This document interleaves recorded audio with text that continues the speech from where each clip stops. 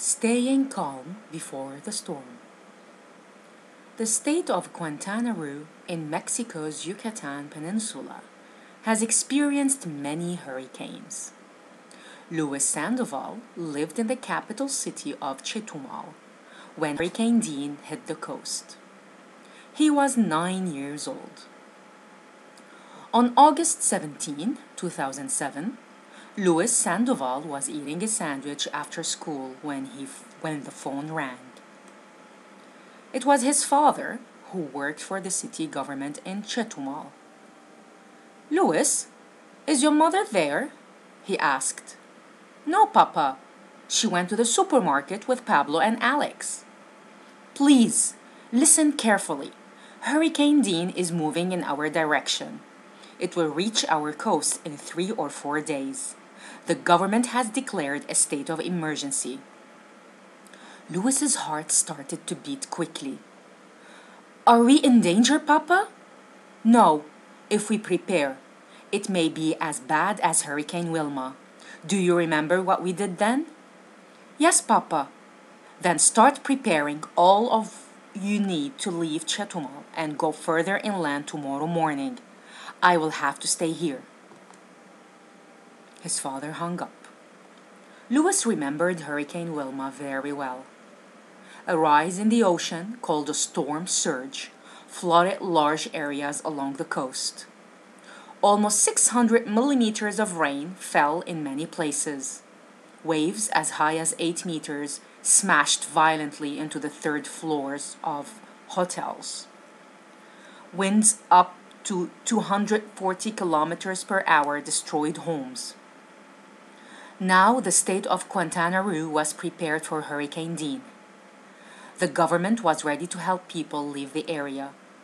For those who couldn't leave, there were 530 local storm shelters with food, blankets, and medicine.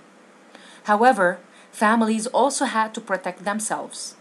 Luis checked the emergency list in the storage room and gathered the following items. Emergency list: 20 liters of bottled water, 1 large box of dry and canned food, 1 small radio with batteries, 1 first aid kit, 2 flashlights, 3 boxes of tissue paper, 4 sleeping bags, emergency cash. Luis took out 2 small backpacks for his little brothers. They contained some clothes and were easy to carry. He took out 2 large backpacks for his mother and himself. He put some of the food, water, and supplies in each one. The rest of the supplies would go in the trunk of the car. Suddenly, Luis's mother appeared in the doorway. His little brothers, Pablo and Alex, were holding her hands tightly. "Your father called me," his mother said. "I tried to buy food and water, but they turned us away at the supermarket. There were too many people there." "Don't worry, Mama," said Luis. "I've already packed everything we need." "Good," said his mother. "We have storm shutters, but you and I have to help Aunt Alma put boards over her windows tonight. We'll leave early tomorrow morning." The next morning, Luis, his mother, his aunt, and his brothers left the city. They drove many kilometers inland and stayed at a storm shelter. They would be safe from the hurricane there. Luis's father remained in Chetumal, helping those who could not leave the city.